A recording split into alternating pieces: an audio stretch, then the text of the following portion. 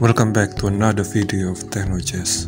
Today, we are diving headfirst into another episode of the never-ending battle between two giants of the processor world, AMD and Intel. Let's talk about AMD's latest creation, the Ryzen Threadripper Pro 7995WX. And let me tell you, this beast is unstoppable. It has a freight train that may run over Intel's hopes and dreams.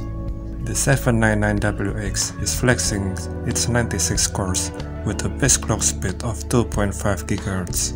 This fast CPU can boost up to a whopping 5.1 GHz.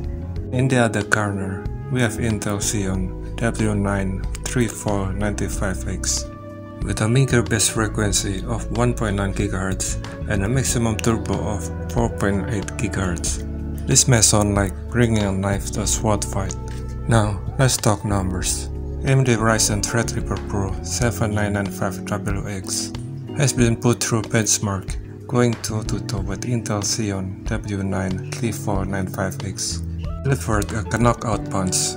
In the single-threaded Geekbench 6 benchmarking test, the Threadripper scored a mighty 2,655 points, leaving Intel chips gasping for breath at a mere 2,302 points.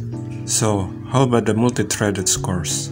This is also where AMD truly shines. The Threadripper Pro 799WX left Intel Xeon W9 3495X in the dust, scoring a jaw-dropping 24,519 points, compared to Intel's meager 18,157. Intel may have tried its best, but it fell flat on its face. But still, let's give credit where it is due.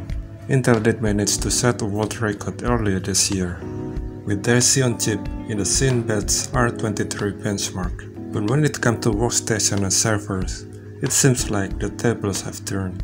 AMD's Ryzen Threadripper Pro 7995WX is the king of the hill now. That's all the time we have today, but remember, the tech world is constantly evolving. And who knows what else these companies have up their sleeve.